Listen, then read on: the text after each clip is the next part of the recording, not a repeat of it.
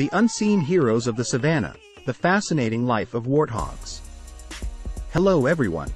Today we're going to dive into the fascinating world of one of the savannah's most underrated creatures, the warthog. Now, I know what you're thinking. Warthogs? Aren't they just those ugly, wild pigs with the big tusks? Well, yes and no.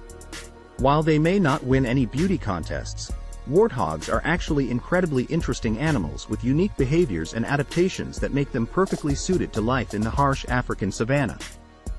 Firstly, let's talk about those tusks. Warthogs have two pairs of tusks, the larger ones on the top and smaller ones on the bottom. These tusks are not just for show, they're actually a crucial tool for survival. Warthogs use their tusks for digging up roots and tubers, which make up a large part of their diet. But these tusks also serve as a powerful weapon.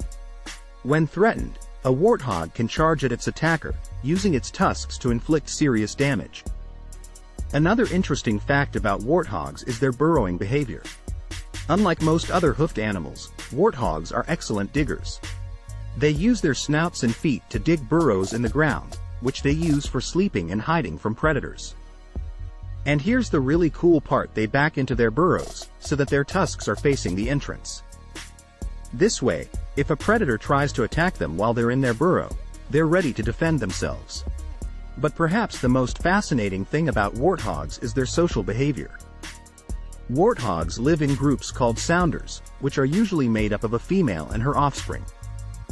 Males, on the other hand, are usually solitary, but they can also form bachelor groups. These social structures are quite complex and are still being studied by scientists.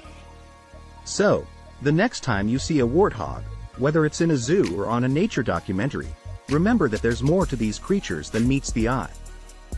They're not just ugly, wild pigs, they're skilled diggers, fierce fighters, and social animals, perfectly adapted to life in the savannah. And that, my friends, is why warthogs are the unseen heroes of the savannah.